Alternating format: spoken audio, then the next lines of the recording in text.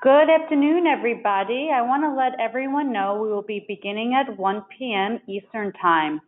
For this presentation, we will all be on listen-only mode. When the presenter is done, we will be taking questions, comments, or concerns via questions that you could type in on the right-hand side in the panel. Also, you'll find on the right-hand side handouts from today's presentation, as well as other information brought to you by the Alzheimer's Foundation of America. Once again, this presentation will be in listen-only mode. At the end of the presentation, on the right-hand side, you could type in questions. Also, you will find the handouts. We will be beginning at 1 p.m. Eastern Time.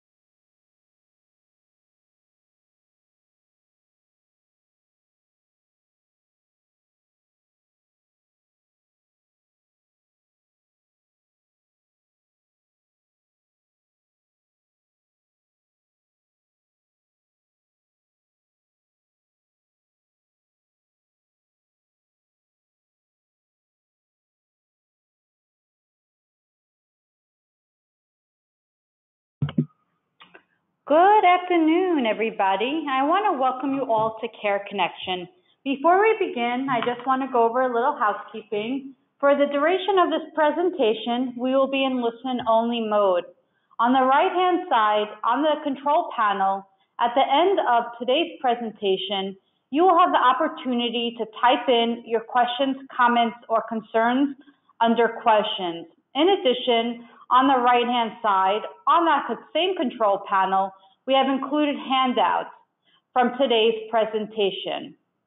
So today we will be beginning, and we have a very special guest speaker, Kyrie Carpenter, who for the last 2 years has been performing in Dr. Bill Thomas's nationwide Changing Aging Tour.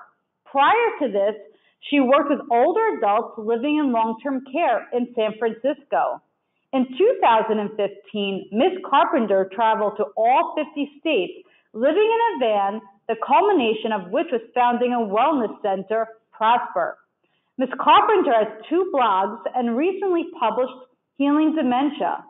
She has a master's in counseling psychology and wrote her thesis on the anti-aging myth in America.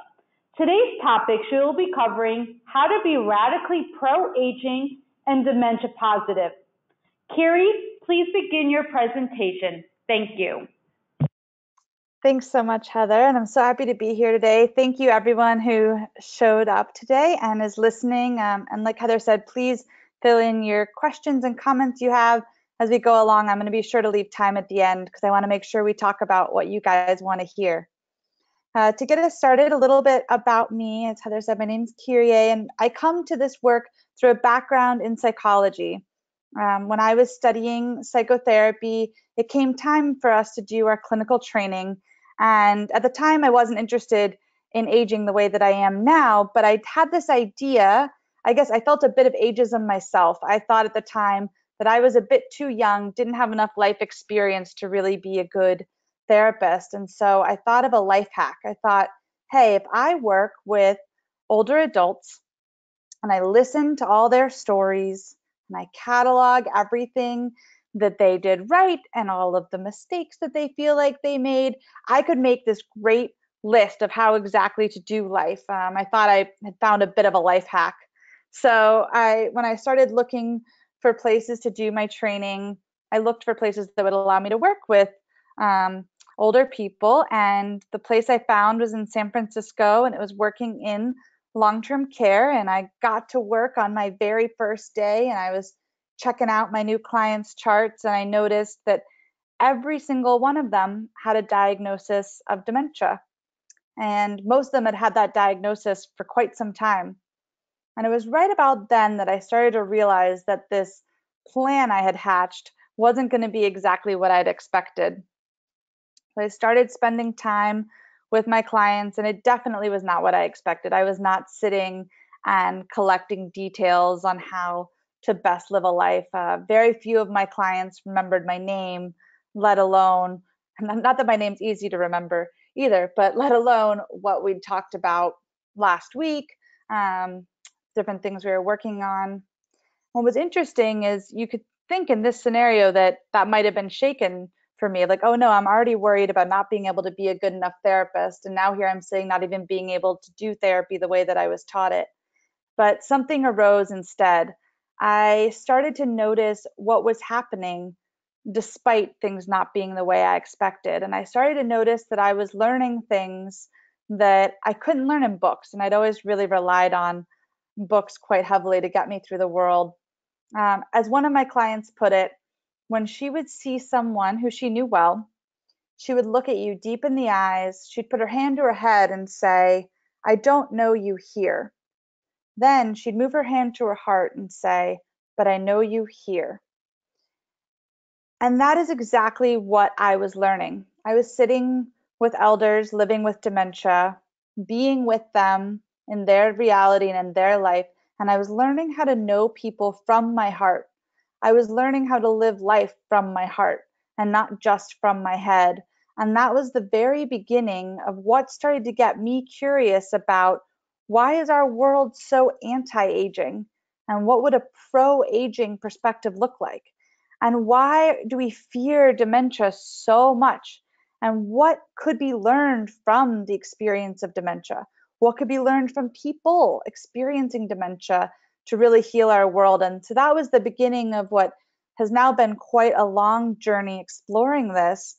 But I want to give a bit of a setting for that as we start to dig in.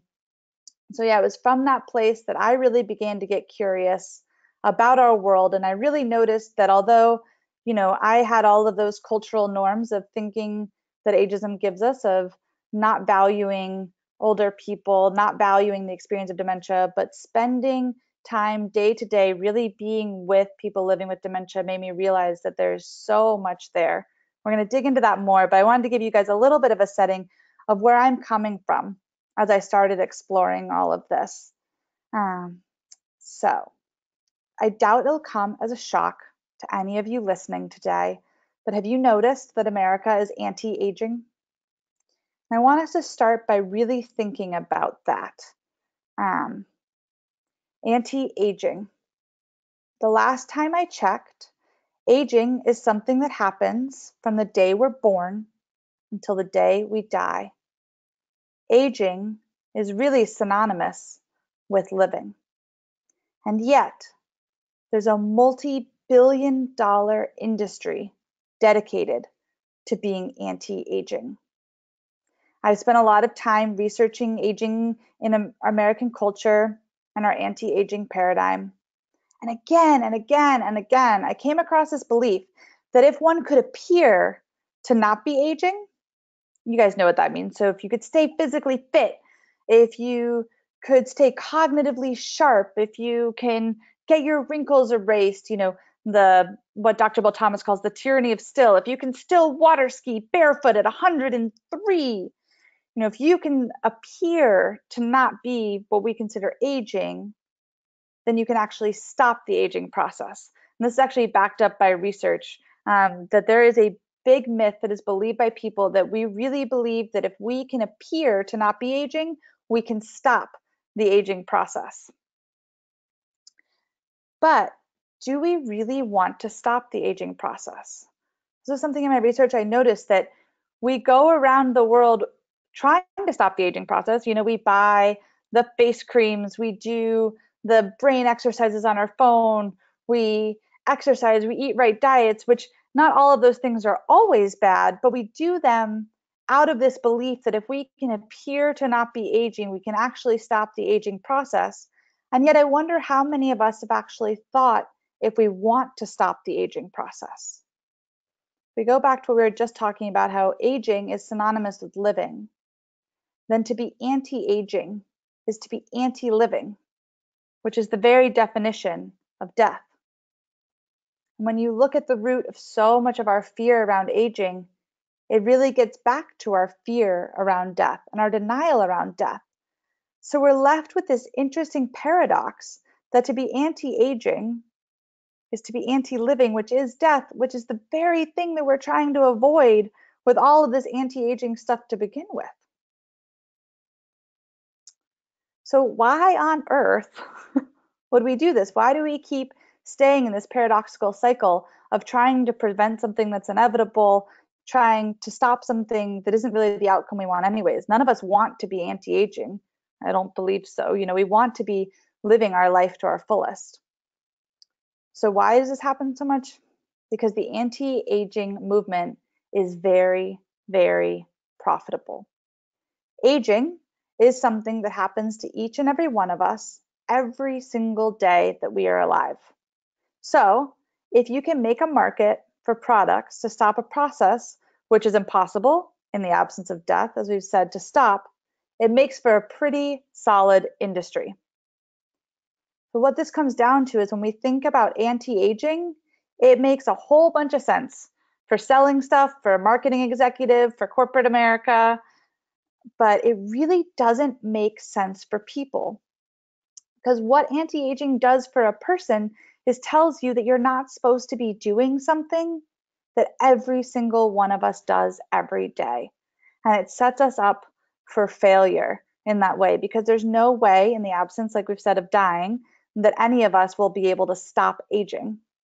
And yet all of these products and tools and things are marketed towards us. And so it's this really bad vicious cycle where we're set up and feel like we're failing for aging.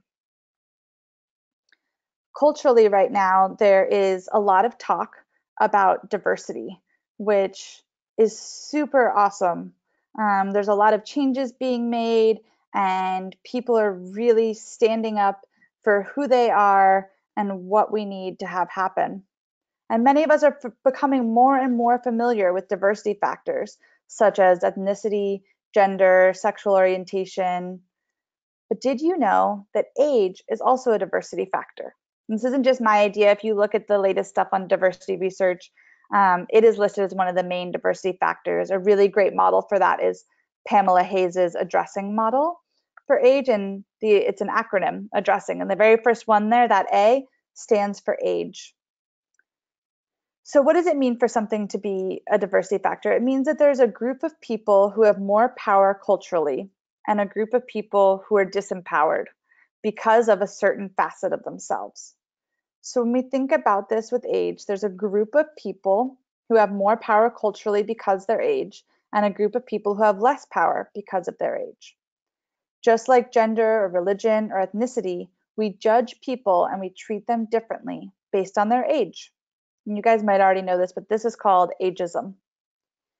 It's easy when you're thinking about diversity to determine which group of people have the power, because when we think of them, when we think of the factor listed, we'll think of the group of people that are disempowered. So for example, if you think of sexism, who do you think of? Probably women. When you think of ageism, who do you think of? Maybe older adults. Maybe you think about times when you were younger and maybe you were just told you were too young to do something. And if you think back, when have you ever been told that you weren't the right age to do something? Were you too young? Were you too old? That's age discrimination. That's ageism. What gets sticky about ageism is, just like we said, that frequently people get told they're too young and sometimes too old to do something. So it kind of cuts both ways. Ageism is largely unconscious right now in our culture, although there are a lot of great advocates spreading more awareness around this. And age is really multifaceted in that there's two facets to it: chronological and perceptual. When we think about that, there's your chronological age. You know, the day you were born, how many days have passed since then, how many years old are you? And then there's also a perceptual component. When someone looks at you, how old do they think you are?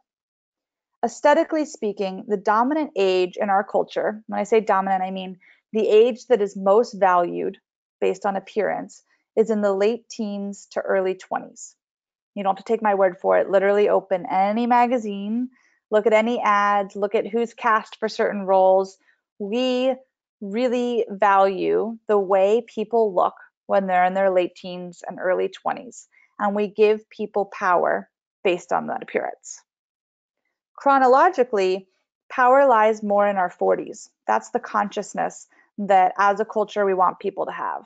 You've had enough life experience to be really competent and good at your job, but not too much to be out of touch, as they would say yet, and also not too much, I would say, to know your value, to ask for really what you deserve.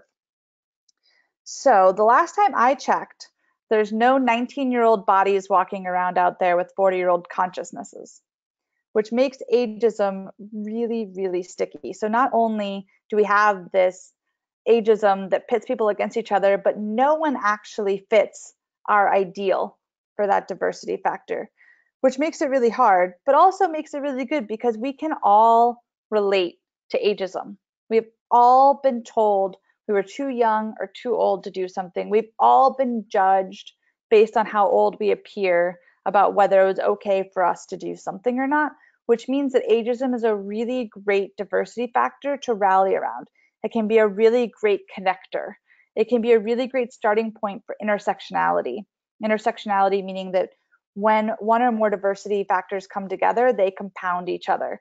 So for example, when we think about sexism, women are the group that's not in power, but then if you add sexism and ageism, an older woman is going to have even less power than a younger woman. But that intersectionality works the other way too for raising consciousness.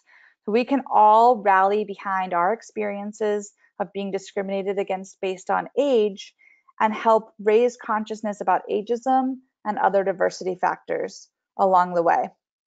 So what's happening here is not only do we have this multi-billion-dollar anti-aging paradigm being thrown at us from day to day, we have ageism, which creates a really insidious mix.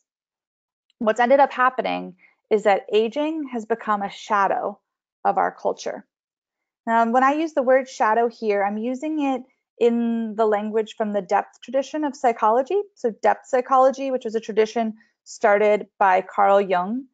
And when we say shadow in this context, we mean a part of us that remains unconscious. So parts of us that we don't know are in us. You can see in the diagram here too, we have persona and shadow. So our persona is that mask that we show to the world. Everything that who we show the world we are, the parts of us we really know about and share. And the shadow is the part of us that maybe we don't know about yet or we choose to hide. And what happens in a person also happens in a culture. So when we think about our cultural persona, what we're showing to the world and what we're hiding, we can start to see that aging is really hidden in the shadow of our culture. Sometimes the shadow are aspects of us that we reject, that we say like, oh no, that's not me. And sometimes there are parts of us that we just haven't yet discovered. And I think aging's a little bit of both of those. There's definitely some major rejection of aging and pushing it into the shadow in our culture. But on the other side of that too, there has been a lack of awareness around really digging into embracing aging and seeing how we can hold it. So this word shadow is used because this facet of us, whatever we're talking about, in this case aging, is hidden as if in, you guessed it, a shadow. And it's not seen, but it is very much there. We have taken aging and we've put it in the shadow of our culture. You can see this physically manifest in all of the places we have to put people who have this so-called problem of aging. It starts with 55 plus communities, independent living, nursing homes, CCRCs, SNFs. The variety seems to grow annually. And I want to be clear that this is not a critique on the amazing people who work in these places, but this is a critique on the fact that why did our culture even decide that we needed to segregate based on age in the first place? And also, they make it seem as if aging is something that only happens after we hit 55. But I don't know anyone who made it to 55 without aging along the way. So we're taking this aspect of our culture, aging, and we're hiding it and we're making it unconscious. And so part of this hiding it, like I said, is by being highly, highly age segregated. You can see that, like I just talked about, in the example of long-term care, but you can also see it in the fact that throughout all of our schooling years, we're put into a grade with people who are exact same age. Yep, this makes sense for efficiency, but it doesn't make sense for us having connection across diversity lines, across age lines. And just like across other diversity factors, we've had to fight against segregation and name that it's better for us to be with people who aren't necessarily like us. The same goes for aging. It's time for us to pull aging out of the shadow to, stand up against age segregation and make sure that we start to blur the lines and have people of all ages involved in all things. We push aging into the shadow in lots of other ways too. If you look at movies, very rarely are older or younger people given complex character roles. You can look at the ages of people who are given certain roles. You'll have a mother and children who in real life are only a couple years apart but are playing mother and daughter on the screen. All sorts of different things. I mean, take a minute now and just think about the ways that we try to hide aging in our culture, to push it into the shadow. There's so many. So again, in the tradition of depth psychology, there's a special element that comes into play when we push something into the shadow, and that is called the trickster. The trickster comes in and upsets the status quo, but this upset becomes a setup for personal growth and change. The trickster you can see in all kinds of stories. It's always that character that sort of comes in and you think everything's falling apart, but then everything falling apart really sets the building blocks for things being built back up. So when I was looking at aging and getting really curious about why the heck do we hate it so much to begin with, I noticed that the trickster, when it comes to aging being in the shadow of our culture, so again, the trickster comes in when something's pushed into the shadow and it's time for us to integrate it, the trickster shines a light on it by upsetting things. The trickster, when it comes to aging, is dementia. Dementia highlights everything we fear most about aging and old age. And we are pretending as a culture that it doesn't exist. We cloister it away in large buildings with fluorescent lit hallways. We medicate it away with antipsychotics when dementia gets too loud and it has behaviors that don't fit the way we think an older person should act. Suddenly, when someone doesn't act like the stereotype of, a quote unquote grandma knitting and saying nothing, break out the antipsychotics, put on the chemical straitjacket, make even more profit off of rejecting aging. We can't have people over a certain age making any noise reminding us that they exist, that aging exists, that we are all aging right here, right now. Dementia has come and has played the trickster, and there's so many organizations that are doing so much, the Alzheimer's Foundation included, to help us figure out better care practices, to help us find cures and all those things. And I think that all of that really has to start with viewing dementia as this trickster that's coming in and showing us something that we have to learn. And just like in fairy tales, when the hero finally can figure out what they need to do, I think dementia is showing us a path for embracing aging and for really healing our culture's obsession with youth. And I recognize that what I've said so far may be preaching to the proverbial choir. This problem is finally being recognized and gaining a lot of traction. And it's starting to become less of a radical idea to be radically pro-aging and dementia positive. And on top of that, there is still rampant ageism in America and beyond. So I want to offer a little bit of a reframe. When we think about aging and dementia, a lot of times we think about the suffering associated with them. I want to be really clear that I am well aware of the suffering that comes with life in general. And I know that aging, especially in our culture, is not easy. And the experience of living with dementia is not easy. And there's a lot of suffering. What I want to add to that is this idea that even more suffering is piled on top of that when we reject aging. Yes, there is suffering in life, and this is natural, but rejecting aging increases the suffering and robs us all of the resources that aging has to offer. And it was this perspective shift that really set me on the path of becoming radically pro-aging and dementia positive. Can I hold the realities of suffering, but look for what else is there? Can I look for what would happen if we didn't reject aging? So how do we do this?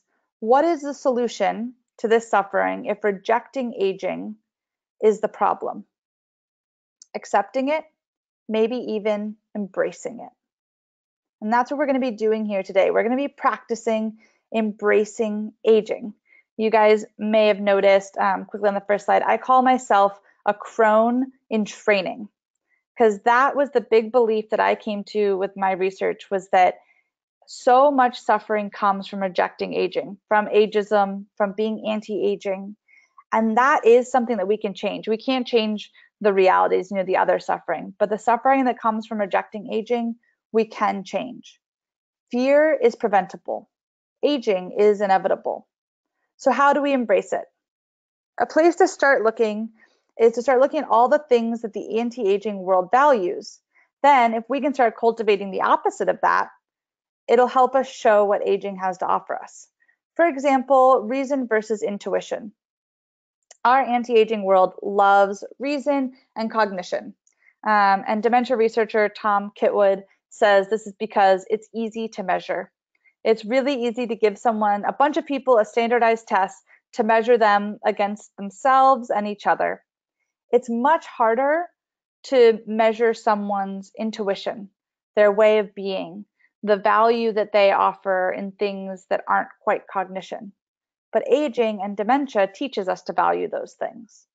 So what I did when I was getting curious about this is, as I was reading about aging, as I was sitting with elders, I started to make a list of things that I noticed our anti-aging world didn't value, like intuition, versus something that it did value, like reason, that aging showed us how to embrace. And so as I sat and I looked at my list, I waited for salient themes to emerge. And I realized that embracing something that's in our unconscious, that's hidden by our culture, is pretty difficult to do. And that we really need a system or a reminder to embrace aging, to look forward and combat the ageism that lives inside of us and outside in our culture. Because culture change starts with people changing.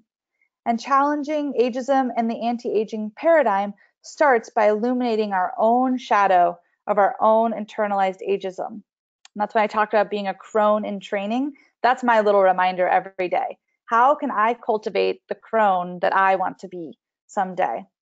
As I was doing my research, what ended up becoming my thesis, I came up with an acronym, PLAY, and we're going to get into those so that you guys can play and practice at home after the webinar. But before we get into what PLAY stands for and all the PLAY method can be, I want you guys to know that all the PLAY method, as I call it, is a place to start. PLAY stands for 4 different categories of things I notice that aging teaches us that our anti-aging culture rejects. And it's meant to be a starting block to help jog your memory so that you guys can start churning and listening and coming up with your own things and adding to this movement. It's just an easy way to remember things which aging is teaching us, which our culture doesn't value, and then please, please, please expand from there. The acronym PLAY is also an energetic reminder of the perspective from which to view combating ageism. When we play, we practice for a life without fear or failure. Think about when you were a child and you would play. There was no fear of failure. You were just trying stuff out, experimenting, exploring. Try new things and be fully unrestrained. This is the attitude I want you to bring to the work we'll do today. A playful, non-judgmental attitude towards yourself and to the world. Okay, so what does PLAY stand for? P stands for pacing. Now, in our culture, we get told all the time that faster is better, more productivity, with emails, we're available 24/7 on our smartphones. I don't think it comes as a shock as anyone that we are constantly pushed to do things faster. And there's starting to be a little bit of a pushback with that. There's a slow food movement and stuff. But aging and people living with dementia have taught me that faster is not always better. So the P stands for pacing, which doesn't necessarily mean to go slowly. What it means is to find the right pace for each thing. So if you are able, I want to invite you guys to do a little bit of an exercise with me so you can feel what I mean. So if you're able to stand up and sit down safely where you are, I'm going to ask you to stand up and sit down a couple times. If you're not in a place where you can do that, you can do the same exercise by raising or lowering your arm or by blinking your eyes as I indicated. Okay, so for those of you that are in a place where you're able, I want to invite you to stand up or raise your arm or open your eyes. And I want to invite you to sit down as fast as possible. Just sit. And then see how that felt. And stand up again. And I want to invite you to sit down as slow as you possibly can.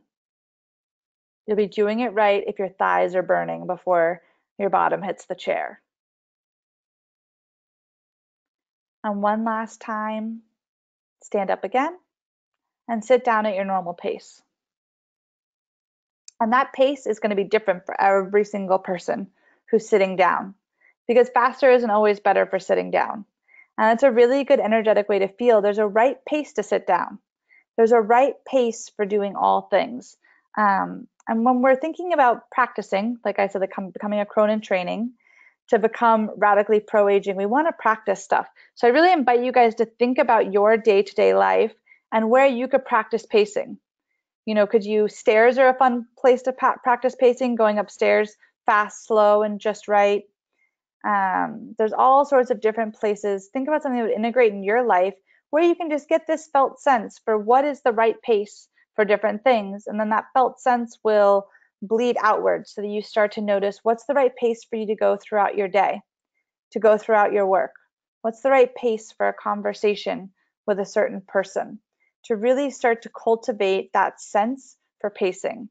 Like I said, when I was sitting with elders living with dementia, cannot tell you how many times a day I heard slow down, either directed at me. My speech can get pretty fast and I can race around, or directed at other, care professionals. And I get why things get sped up, but I think we could learn a lot from those little reminders to slow down a bit. So P stands for pacing. Like I said, it's not hard to see that America values a fast pace. And it's also not hard to see that aging teaches us not only to slow down, but a discernment for the best pace for a given moment. L stands for life story. Our culture teaches us that our life story is housed in degrees, homes, resumes, Twitter followers, LinkedIn connections, awards, all sorts of things like that. So often, even at cocktail parties, the first question someone asks is, "What do you do?" But aging teaches us that our life story lies in character, and the forgetful and disinhibitory aspects of dementia can be a great teacher for life story. When we forget about those resume details and those awards and all of those things, our hand is forced to look at what is there when we don't remember our life story the way we've always told it. What is the force of our character that remains below the story and in fact becomes more prominent as we age? With life story, it's thinking, there's a lot of talk too in the dementia world. We wonder why music works so great, because music speaks to that heart, like I mentioned in the beginning, not to the head. Music speaks to that, and I'm not talking about the science of music, I'm thinking more on a psychological level here too.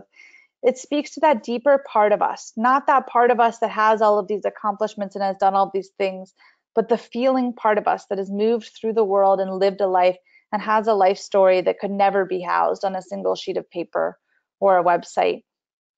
And so I want to encourage all of you in your interactions with older people, particularly those living with dementia, to look for the life story that is there that transcends the details. And to also know that that life story is being written every day that we are alive. So often when we hear the stories, particularly of people living with dementia, and for older adults in general, we hear all about who they were and what they've done, and the story stops with, and then they were diagnosed with dementia. But that isn't what I've seen as the case. The story continues and the value continues for people living with dementia far past diagnosis. And finding that value can help us see the parts of us that are valuable that aren't those parts that the world has taught us to value. Like I said, those, resume builders and square footage of your house, things like that, those deeper parts of our story. So L is for life story. A is for aesthetics. When we think about art, art is valuable. We all know art's valuable, right? When you look at a museum, paintings are worth billions of dollars. When we think about productivity, art is pretty useless.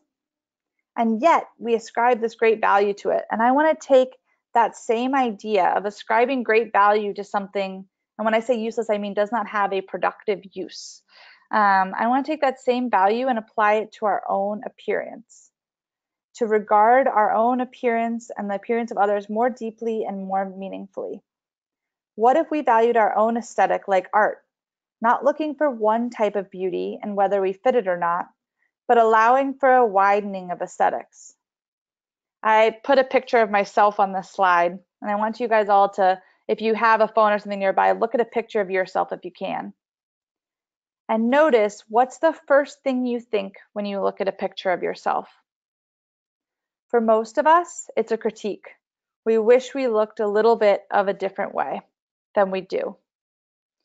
But what I want to offer as a practice for aesthetics is to look at a picture of yourself and appreciate it the same way you would a painting.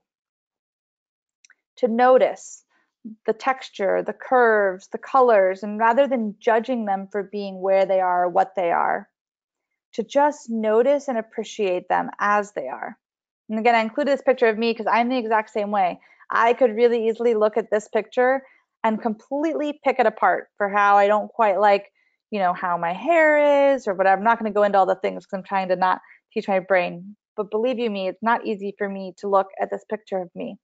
But what I can do instead is start to notice something like art. Start to notice that I like that there's a light in my eyes, that you can see that I'm smiling. I hope it comes across that I really love connecting with people and finding joy in the world, and I'm in nature, which I love. And so noticing things like that about pictures and starting to question, why is smooth skin better than wrinkled? We don't judge trees for the wrinkles in their bark. Why do we judge human faces for the wrinkles of their skin? Why is blonde or brown or red hair better than gray?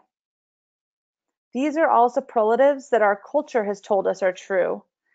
and these are value judgments we make. But if we look at them objectively, they just don't hold up to scrutiny. Another great practice for widening your view of aesthetics is to look at art, especially around age, is to look at art from older adults. There's some amazing artists out there who have done beautiful paintings and portraits of older adults. And if you can recognize that those pieces of art are beautiful, how come we can't recognize that the subjects of them are? So A is for aesthetics, looking at ourselves and each other as art, not for one standard of beauty, not for that 19-year-old smooth skin aesthetic, but to recognize that that is beautiful, and so is a 90-year-old face covered with wrinkles that show where someone has been. And this is a practice we need to do every day. I really encourage you guys to, anytime you see a photo of yourself, to notice what your first thought is, and then to practice appreciating that photo of yourself like art. Y stands for your perspective. In America, as we talked about earlier, we value cognition. And cognition, just being a funny word for how we think, the way we think that can be measured on a standardized test. And as I said before, it's really easy to measure, and so we measure it a lot. But there are so many other ways of knowing. And so Y, for your perspective, is a reminder to join others in their reality. This is the main way I worked with people living with dementia. Getting really curious about what their world was like, not correcting them, not telling them that my reality was right, but just getting curious about the differences in our realities. Another way of looking at this is looking at different multiple intelligences and beginning to practice now valuing things other than just your cognition, valuing your intuition, valuing the way that you know things in your body, valuing the knowledge that can come from nature, valuing lots of different perspectives. So that is play, P-L-A-Y, P for pacing, L for life story, A for aesthetics, Y for your perspective. The most important thing that play does is it allows us to hold the realities of aging. There are a lot of things our culture tells us about aging that just aren't true. We do know that aging isn't easy, and the play method doesn't eliminate the challenge of aging. What it does do is it allows us to unlock what I believe is the most important word in the fight to end ageism, the word and. Yes, there are harsh realities, sorrows, and sufferings associated with aging and dementia, and aging offers us a tremendous opportunity for growth, joy, and character development. It's called growing old for a reason. And I really encourage you all to get out there and play. And if you don't know how, make a friend with someone living with dementia, and they will show you the way. Thank you. I'd like to take questions now. Thank you for that wonderful presentation. Now we will be taking questions, comments, or concerns. Like I said before, you could type them in on the right-hand side. I have one question from Jill. She's asking, how could I apply the play method to working in a facility on a dementia care unit? Yeah, absolutely. So I would be curious to know what Jill's role is, but I'll sort of do it from a couple different perspectives. So there's a bunch of different ways you could do this. If you're working in, activities or enrichment, you could think about what sort of things could you do to practice the different ones. So maybe you could practice pacing doing, a balloon toss game where you're throwing a ball slower and faster and finding the right pace. For life story, you can engage with people through maybe making their playlist. We've all heard so much about how music is helpful, but finding out what does someone's story look like through song. You might get it might be some trial and error of playing some songs from different time periods. That person was alive, and creating a little bit of a playlist for their life, starting from their early years up to the present, of songs that they can share with you they really like. And they might not say, I like this song, but when you play the song, watching and attuning to them for those reactions. You could look at art of older people with them and talk about how beautiful it is or what they see, and how maybe they then get mirrors out and try to do the appreciation. So you could do it in an activities way, kind of like that. It's also something to hold just in your mind. So let's say you're a care partner working in memory care, and you can try to remember, where can you slow down? And I know there's a lot to get done, so there's not going to be a lot of places, but finding those little moments for pacing where you can slow down, where you can sit with someone. You can also use it to help talk to management about, like, hey, you guys can find on my website, you can find my thesis. It's got all the references and things you need to, quote unquote, prove this. And run that up the flagpole to show management, like, hey, if you see me sitting next to someone, I am actually doing a better job at my job than just completing the tasks, because we're practicing pacing together, and that's going to increase their well-being. And you're still going to get all your stuff done, but really learning from the elders and letting them guide you, and think about each of these perspectives, each of those four facets, and think about what they would want. And to the extent you can, engage them in conversation. That's great. Thank you. And she said, thank you. That was a great response. I have a question from Daniel. He wants to know, how have you seen perceptions about aging and dementia change with the advocacy and education Maria Shriver has been doing? I'll speak broadly to that one too. Yeah, both, because I don't know how to quantify how what I've seen change is only attributed to Maria Shriver, but she's doing great work. But it is cool. I've been really active in this field for about 5 years now, really being radically pro-aging and dementia positive. And it's been really cool to see a lot more people gaining interest, and with a lot of celebrities who are getting older, it's been really helpful that a lot of people are really becoming more aware of this, and it's becoming the kind of thing where I get less glazed over of a look. I'm also seeing people get creative. I'm really encouraged. I was just at the Eden Alternative Conference, and I'm really encouraged to see how, even when I started this, I didn't think about how memory care was segregation from other care, and how that really wasn't helpful, how better outcomes can actually be achieved when we desegregate. And so seeing that there are these changes happening in long-term care where people are being, where memory care is being desegregated, really seeing the boomers saying, hey, we want to do things differently. We're not going to go for the nursing homes that maybe our parents' generation did, and coming up with just so many different alternatives of like co-housing movement. I guess I'm just seeing a lot of creativity out there, and it's just showing up on news feeds and things more, that there's definitely more awareness out there now. And so I hope that that'll make a better quality of life for all of us, young and old. Thank you. I have another question from Inger. She says, I love a few specific examples of how to apply a pro-aging perspective with my parents, both who have dementia. Yeah. Okay, so exactly. So the very, very, very first place to start is in that switch, that dementia is a really, really hard experience, and look for what it can teach you. So really the first thing I would say is to follow your parents' lead. So when you're hanging out, and I don't know, I wish I could have a real conversation with you, so forgive me for the assumptions I'm gonna have to make in this answer, but when you're with them, sit with them, join in their reality. So get curious about what time period they're in, what the world looks like to them. And I always say, listen with metaphorical ears, not literal ears. So if somebody's talking about being in a different place or time than you know yourself to be in, listen for what that could be meaning metaphorically. Thinking about it almost like a poem, using that language like poetically.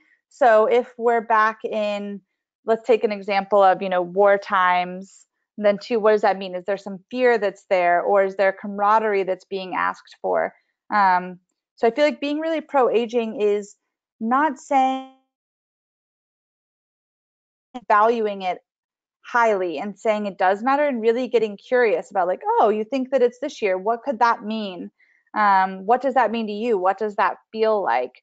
And really following with them. I found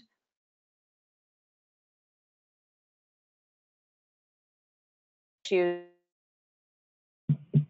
Carrie, you're cutting out. You're cutting out a bit. Oh no. Oh, I'm so sorry. I don't know. I didn't move or anything. It must just be. Is that better yet? Much better, much better. Okay. But just really getting curious and playing Sherlock Holmes when there's something that would be called, a behavior problem, really looking at it as an expression of need and getting curious metaphorically about what's going on, you know, in that way. I wish I could know more about your parents. I feel like I could give a better answer if it was more specific, but mostly it's just being with them, joining in their reality, trusting their opinions and trusting the experience of dementia to really show you guys how to be together, and following what they're doing, using the rules of improv. Check out improv theaters rules, yes, and really going with them and seeing where that takes both of you. And feel free to, my website's up here, to reach out to me with more specific questions via email and stuff. I love, happy to chat with anyone. Thank you. A follow-up question from Inger is, she's also struggling with the shift from support to care. Mm-hmm. So I think, Inger, that's a question that we would be happy to help. And for any other participants, we have our helpline 7 days a week, Monday through Friday, 9 a.m. to 9 p.m. Eastern Time, Saturday, Sunday, 9 a.m. to 1 p.m. Eastern Time. You certainly could call our helpline, and any of the licensed social workers would love to help you kind of strategize some interventions to help you with your parents. But of course, you could take a stab at answering this right now, but you could always give us a call on our helpline. Yeah, I would say definitely call the helpline so you can get really individualized help on a broad level. I think, Inger, you bring up a really good point of that switching from, really, I would just encourage you to get the support and help you need. Far, far too often, I see family care partners trying to do everything and feeling guilty when they can't. So to the extent that I can just say, get all of the support and help you can. We are not meant to age alone. We're meant to age in community. And, our culture isn't set up right now to have those structures in place. And so we have to reach out and really pull for it. And organizations like the Alzheimer's Foundation have a lot of those resources, can help you get connected with those. And I would just say, early and often, connect, get as much support as you possibly can, and know that getting support is a success, not a failure. Exactly. Thank you. We have from Laura Mateo. She greatly enjoyed your presentation. She said, I learned many new things about the perception of aging in an anti-aging society and how to improve the acceptance of it at many pieces and many patients. And she wants to thank you. She really loved your presentation. Thank you so much, and please stay in touch. I love this stuff. I talk about it all the time through blogging and social media, and I love connecting with people. There aren't, it's a growing group, but we're still a small group. So thank you so much for that. So I have a question from Jane.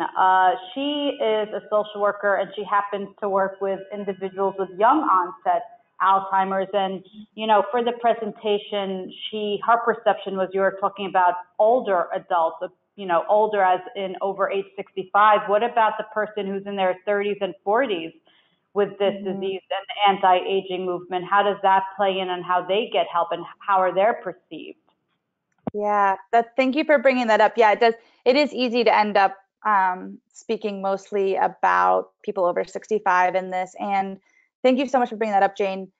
It gets compounded, right? Because now when we're talking about that perceptual part of aging, someone's going to look at those, individuals, and they're going to assume that they fall into a certain category, and yet their experience is going to fall into the other one. So I think it's even compounded and harder because we also assume that only older adults experience these. So thank you so much for bringing that up, Jane. That's a really good point. So dementia is a really big intersection of ageism and ableism.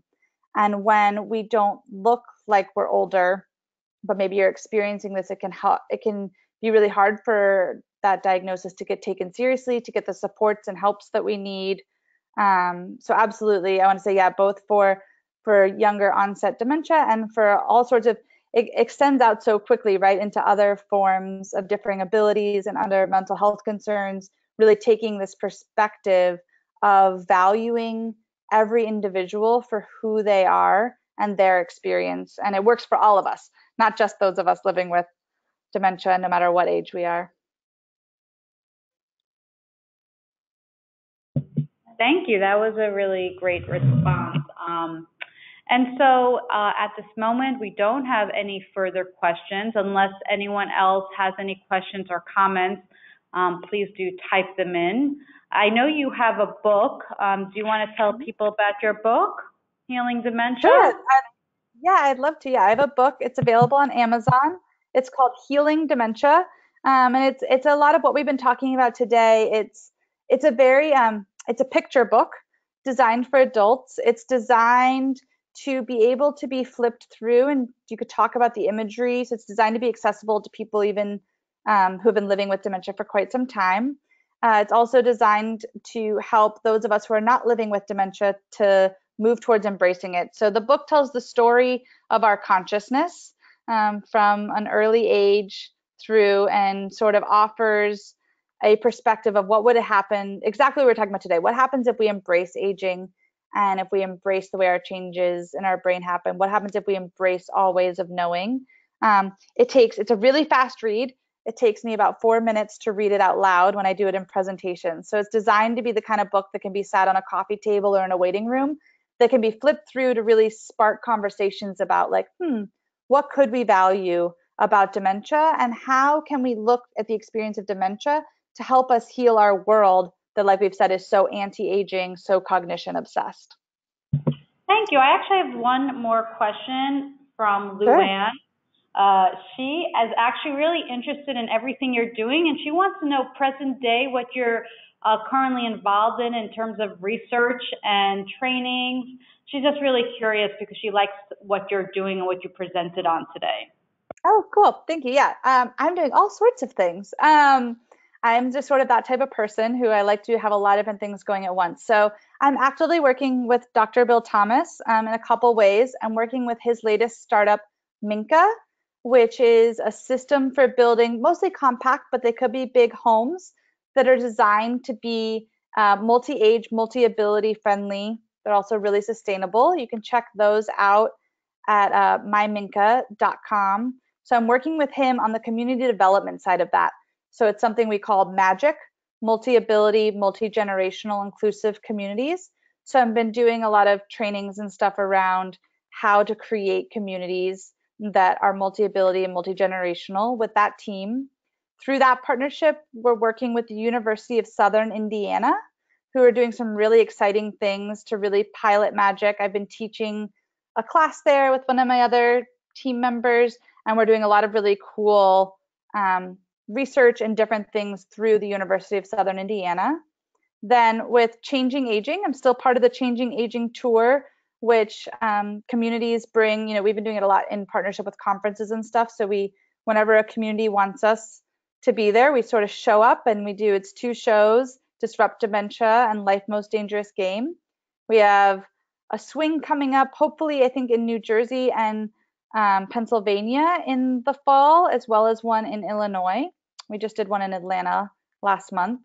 Then I'm also doing some different keynotes for different organizations and workshops as those pop up. I'm working with Ashton Applewhite on a resource clearinghouse for anti-ageism tools. So be on the lookout for that. She'll be posting about it if you don't already follow her. So will I. That's called Old School, which will be just a clearinghouse for all sorts of resources, anti-ageism.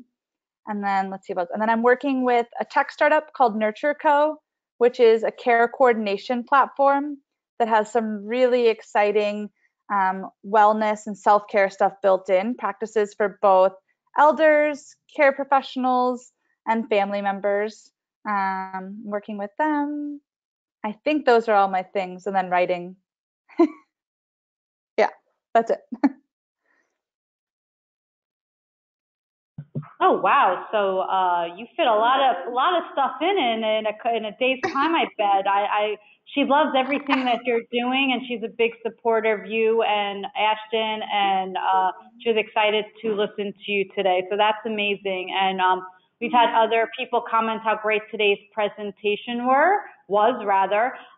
We will be wrapping up today's presentation. I want to thank you for your wonderful presentation and all the great questions we had from our participants. I want to welcome everyone back. We do have a special edition Care Connection happening on June 4th from 1 to 2 p.m. Eastern Time. We have Dr. Nancy Hodgins, and she's going to be doing a special edition Care Connection webinar on impact and tips for dementia-related sleep disturbance. So I hope you could all join us back on June 4th, and I hope everyone has a wonderful rest of the day, and thank you so much for volunteering your time and expertise today. Thank you so much for having me, and thank you everyone for listening. I look forward to hopefully being in touch with you all in the future. All right, bye. Bye.